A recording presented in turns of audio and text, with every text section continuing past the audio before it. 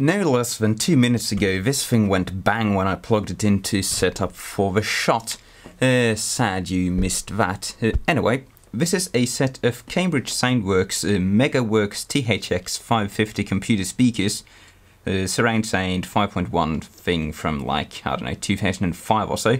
I've been using these for an office PC. They just sit plugged in 24/7. They have a standby feature on the remote, so they see a fair amount of hours on the power supply, even though they're not in use a lot. And when I tried to use them a while back, the power supply just went tick tick tick and it wouldn't power on whatsoever.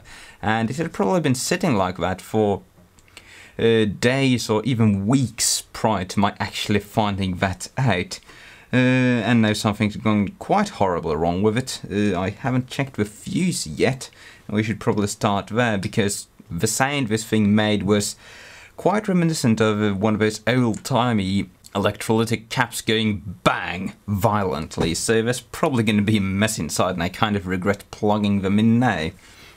So let's just get the main fuse out and see if it's horribly exploded. Nope, that is in prime shape, so it's likely to be something on the secondary, which has gone pop. So let's just get all the millions of screws out of this thing. I don't think I've ever had this thing apart before.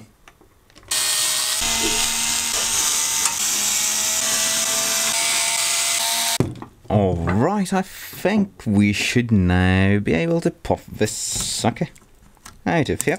Yes, indeed. Let's prepare for the carnage. Right, this is not coming easily.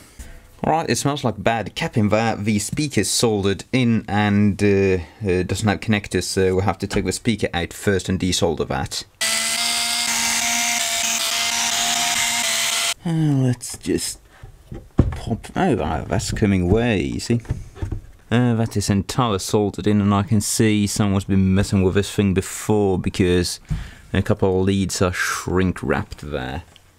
All the leads for woofer are actually shrink wrapped, so this thing's been fixed in the past, I would be willing to bet. But we're just gonna desolder these leads. These are dual voice coil woofers. They do that in order to get away with using several cheap chip amps. Lead 3. Lead 4. There we go. This rail doesn't look like a bad driver. Quite hefty. Compact little thing. Don't mind the look of that at all. Right, so let's get that power amplifier module out of there. There she comes. Wow, an impressive absence of any kind of damping material in there. That's gonna get changed. And here is the power amplifier module in all its glory. Something I can tell which you can't is that there's a very pungent, burny, acidic, electronicsy smell emanating from it. It's not entirely capacitor smell. It could be cap, it could be burnt glue, it could be burnt PCB, I'm not entirely certain. But this thing does look like a tank to get inside. We've got 1, 2, 3 boards all wrapped into this aluminium frame. No real heatsink on the output power amplifiers. There's a few chip amps sitting in there. Unlikely for those to be the issue, given the symptom of this thing just going bang. I have worked on one of these prior, the larger model of it, and that one actually had a short in the power amplifier PCB. The actual board had gone bad with time. I'm hoping that's not the issue here, because while that one had a few different boards, so I could just get rid of one of the board and still have functionality. That's obviously not the case here, where we've just got one unified amplifier board. Yeah, I'm really going to have to take a dig around. There are no obviously exploded caps if we just look at it, but there are plenty of caps to go around. There seem to be 100% caps on. Switch mode power supply primary caps. That one's a primary as well. millions of little tiny electrolytics in there. This doesn't look to be a particularly fun repair. If we have issues with the caps going bad and we have issues with these going bad, then oh god, I'm going to be replacing caps for the rest of my days. But yeah, I don't think that's going to be the issue. Oh, hello there.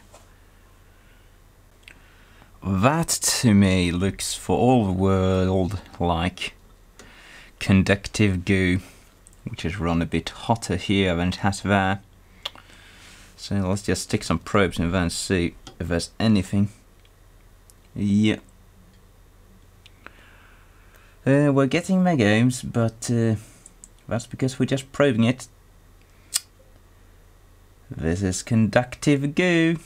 I'm gonna be doing a lot of scraping tonight, I think. Ugh. Conductive goo, great. So now we just got to track down where it's actually gotten conductive enough to start carrying current. Likely to be on the secondary side since the mains fuse was gone despite the loud pop.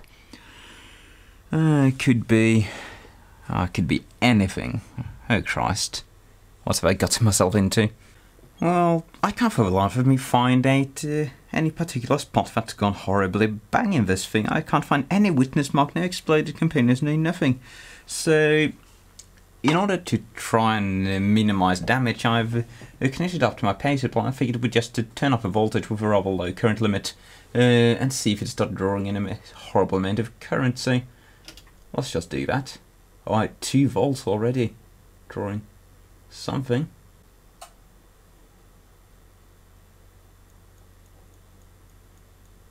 Right now he's doing the tick mode thing, which it was doing before when connected up to the grid.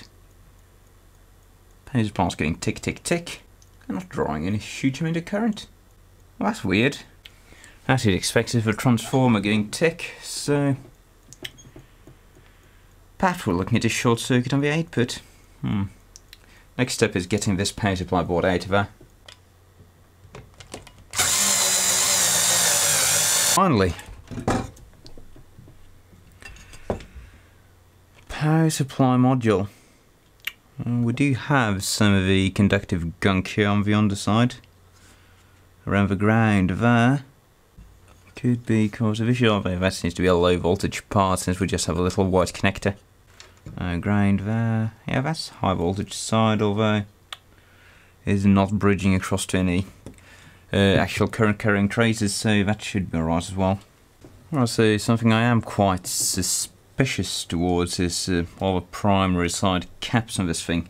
We've got 2 quite large ones there, as well as a smaller one there. Since these, at least one of these is going to be connected to a grid all the time, it's not entirely unexpected as a failure, so I'm just going to probe those with the proprietary capacitance meter, which you cannot get anywhere, and make everyone ask me about it. 5 ohms, 33 microfarads, sounds about right for that one. Yeah, that's good enough. The big ones, 100 milliohms, 655 microfarads, sounds about right for those as well. Let's over 200 volts rated, 680 microfarads. So they're going to be in series. That one's 692, 123. That one's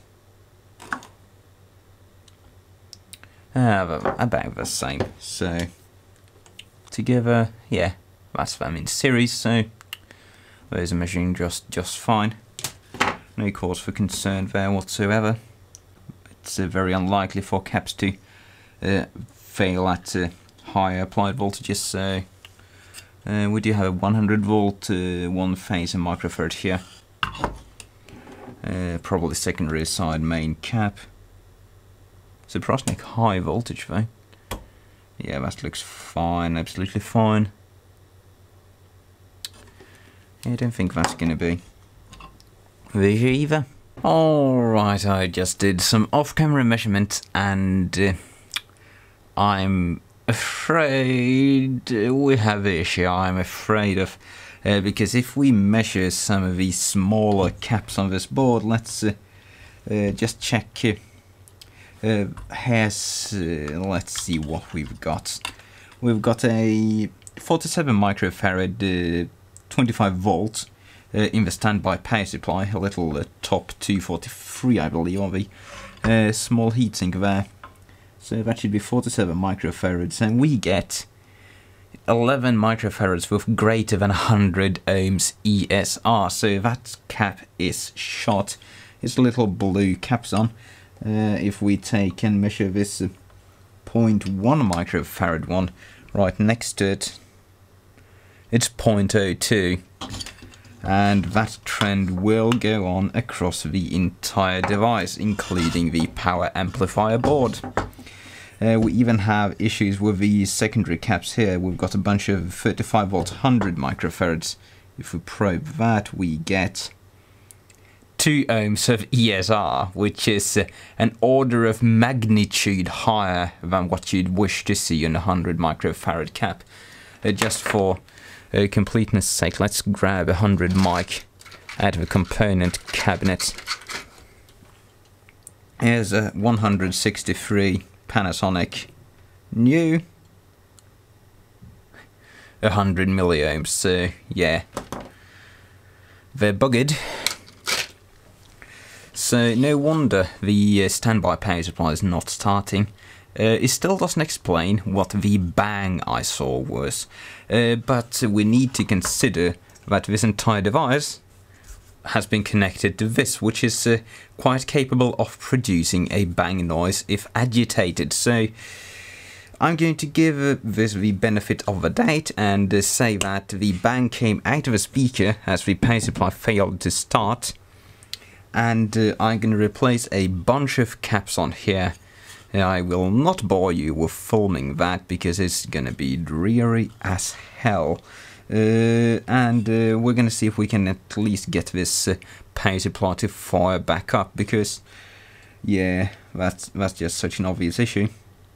These caps have to go either way, and we've got like tens of them. I don't even know if I have enough new caps in stock to make this happen. Oh dearie me. Great. Back in a bit. Alright, sometime later we would now get all new colours on the output side of the power supplies on this board. So when we tried applying 150 volts DC to this board before, we got a ticking noise.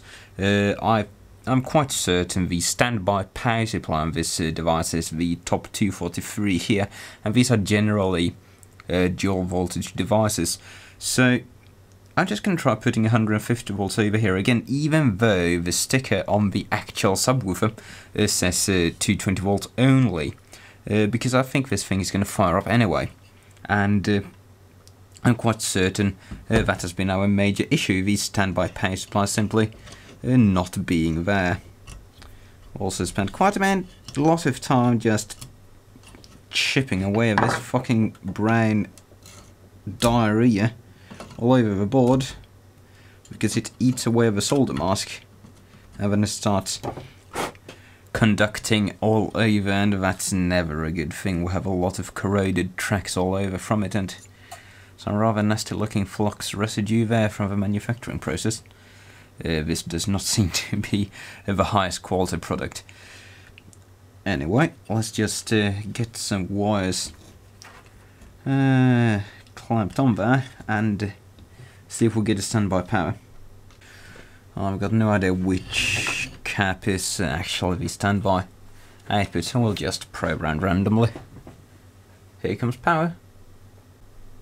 It's a tick once and it's drawing 40 milliamps, so that's a good sign. Prior was just ticking forever and ever and drawing about 10 milliamps or so.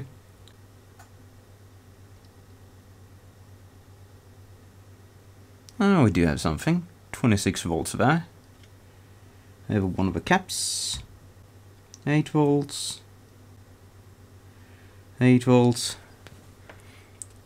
Well, I didn't check it before. I wouldn't be surprised if these voltages were there prior.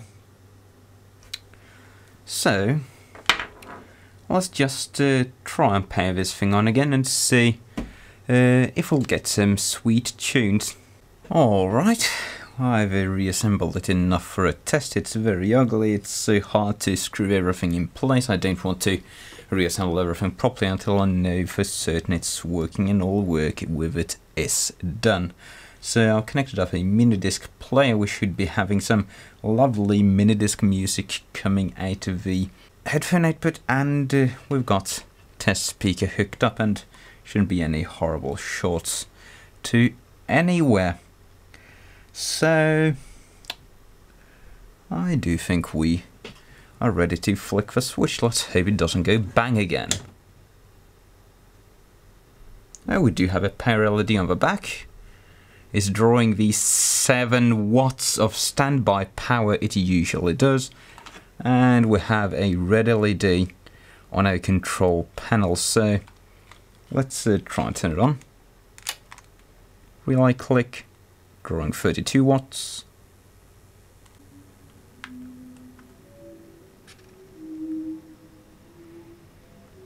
And we are getting signal. Not a lot of it since we're connected to the subwoofer output.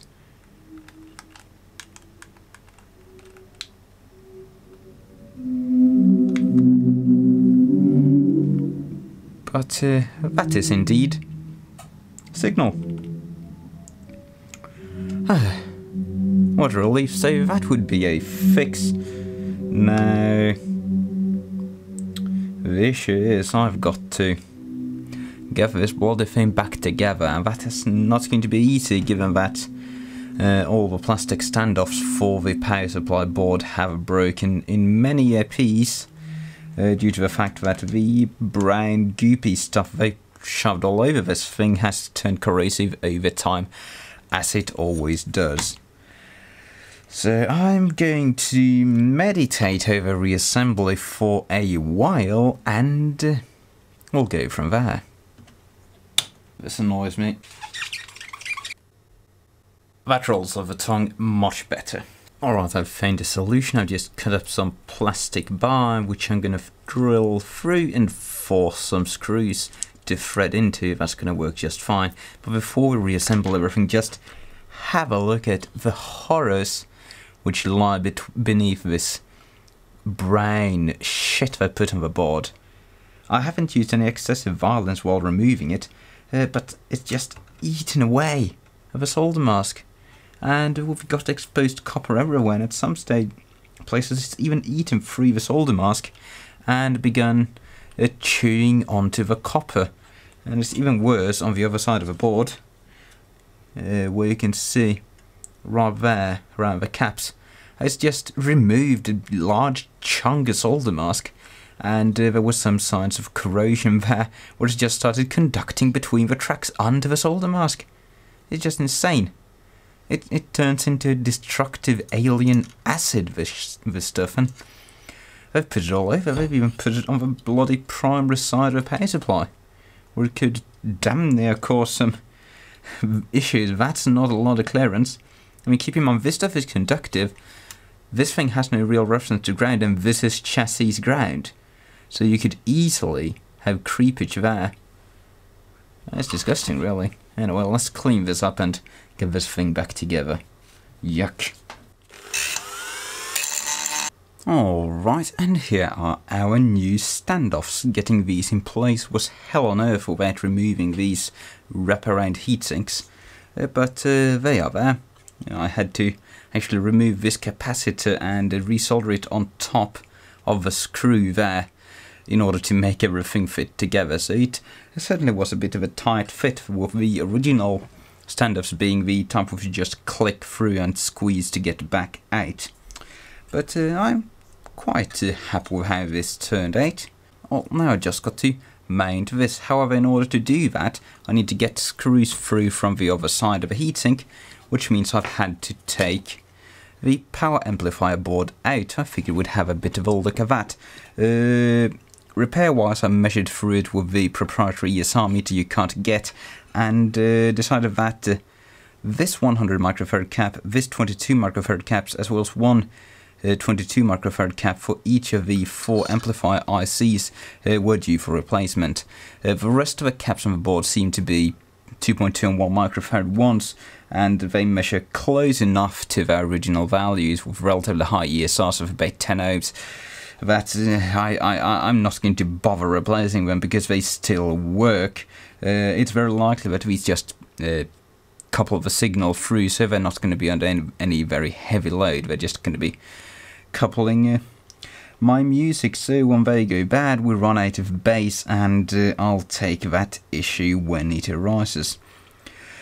So now we've just got to assemble everything in proper order, making sure to mount the power supply first, since we need to get the screw through there, which is obviously right underneath the power amplifier module. So this should fit quite neatly.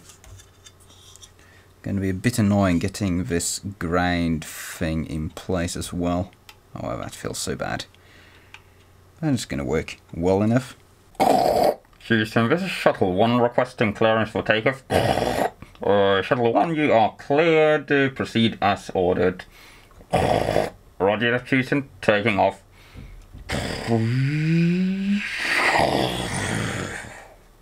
Alright, and many an hour of fiddle fucking around with this thing, we've got it back together. I've decided to spare you the footage because this was such a pain to assemble. For the most part, it was just a man covered in white fluid doing a very poor job at screwing, so that would attract a bit of an odd audience for the channel. Anyway, we have everything hooked up for a bit of a performance test, since we haven't used the HP 339A in a while. I figured we'd give it a bit of a go. So I've just connected up a couple of dodgy leads to the device, and we've got an input signal, we've got it plugged in, and we're pretty much ready to go. So I'm reasonably certain nothing's going to explode when we turn this thing on, so let's just try it. Power on there, power on there. In standby, power on, relay click. Yeah, it's powered on just fine, so let's pan to the distortion meter. Alright, we're connected up and powered on. We're measuring a 40 Hz signal, 8-bit subwoofer output. It's set to, I don't know, some volume setting. And we should be getting some signal. We're at a 3 volts full scale setting of a meter. Yeah, there we go. So now we're at like 1 watt of output. Coming through loud and clear, so what's our distortion? Probably going to be up there. That's not too bad. 0.1%. So let's just set this to the like 3% setting, turn it to the 10 volt setting, see if we can get some power out of this thing. I just want to see when it starts clipping. I can hear the power supply making some noise. Oh, yeah, there we go. Oh, it could be the meter clipping actually. There we go, we're on the 30 volt range, drawing 76 watts, that's not a lot. And we're getting about 13.5 volts into 8 ohms, and that would be about 23 watts. Alright, scratch that, I made a measuring mistake here. I have now turned the volume up a bit higher on the actual speaker set, and now we're getting a much higher signal at the an acceptable distortion rating. So let's see here where we can get some clipping. So we're still the 10% distortion range, turning it up, we're drawing 120 watts from a grid, and doesn't seem to be drawing more than that. Oh, there we go. It's set to max, and yeah, now we're clipping. So that's about 5. And that is 20.5 volts. Yeah, we're not getting it over 20.5 volts. So 20.5 volts into 8 ohms is just over 50 watts. So that's almost 100 watts into the subwoofer, and that's more like it. That is certainly a lot more like it. And that means we're going to be having like 50 watts per channel into each of the satellites and 100 watts into the sub. That is far more usable power than than our first flawed measurement. So let's just see what our the top of our really clean power is. Let's turn it down to like 1% distortion full scale and turn it up until we click just ever so slightly at 1%. There we go, that's 1% distortion. And it's running 118 watts, and we're getting the same 20.5 volts into 8 ohms. That's not bad at all. 50 watt per channel amp. I think that's pretty close to the spec on the amplifier ICs used as well. I think this is based on, I think the amplifier is an SDA540, but don't quote me on that. Either way, let's get this thing back together now. Oh yeah, and before we put everything back together, I went out to the barn. I found a children's overalls fitting a 6 or 7 year old, which no one around this house has any use for anymore, and I cut it up to make a bit of a lining on the inside of this thing, and I just stapled it to the edges. It should be sitting there quite sturdily. Now we have a bit of damping to get rid of any horrible boomy box noises this thing would otherwise make.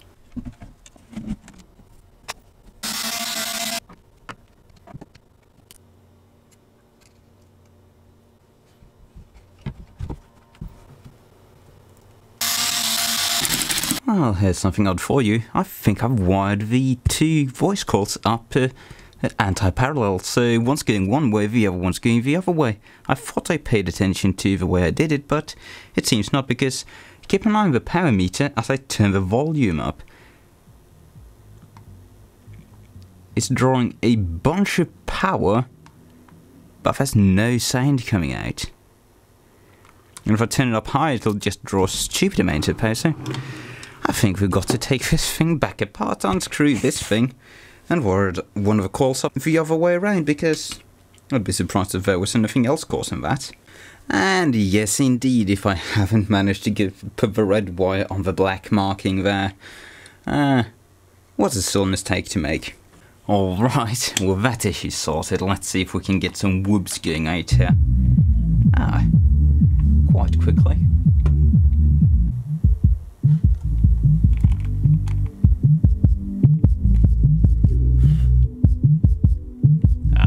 We've got a million holes to cover.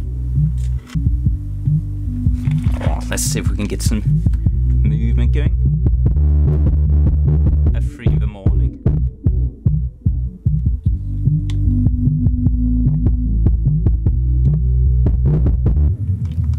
That seems to be running just fine. Quite happy to call that a fix.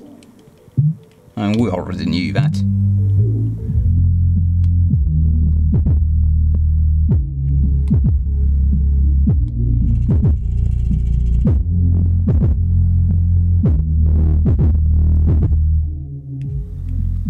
So there you go, that's how to fix a Cambridge Megaworks THX550.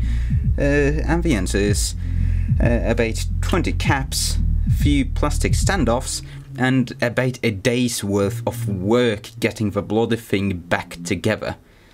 But hey, at least I've got my office wubs back now, so thank you for watching. Cheerio.